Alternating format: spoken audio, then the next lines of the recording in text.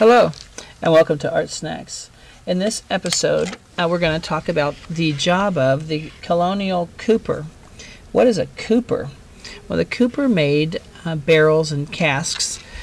And if you think about it, most things were transported in barrels and casks. Back then, liquids and important things that people, flour, gunpowder, tobacco, all the commodities, wine and milk.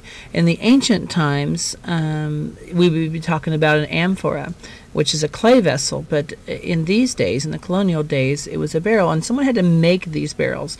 Now, how do you make a wooden barrel watertight? And that is where the craft comes in. That when you make a barrel, it's made up of these pieces of wood that all have to fit together perfectly. And if you think about it, you got one piece of wood and another piece of wood. There can't be so much as that much of a gap or it would leak. So they have to be fitted and perfectly. So not only did they have to fit together vertically, but they also had to be tapered in a way to make them fit together side to side. So if we were looking at the end of this, we'd see one piece of wood, we'd see the next piece of wood, and they had to taper in.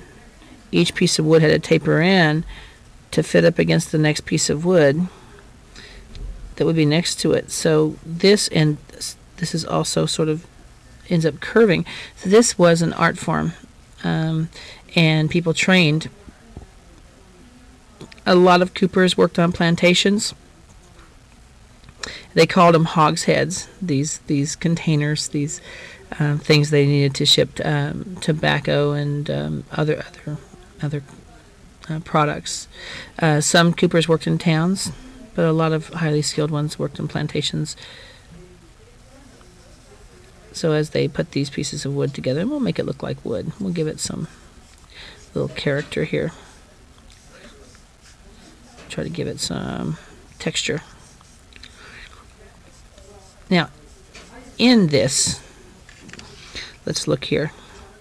If this is the inside of what's going to be the barrel, inset in here would be a round disc that had to be set back into a little groove here to make that work. So this would be sealed on the top and bottom.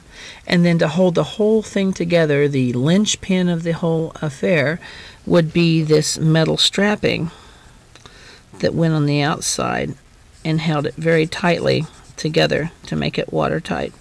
So the job of the cooper was hard work, took a lot of strength, took a lot of skill. You had to apprentice and learn how to be a cooper. But I can't think of a more important job in a time that we moved products around inside barrels than to be the person who makes the barrels.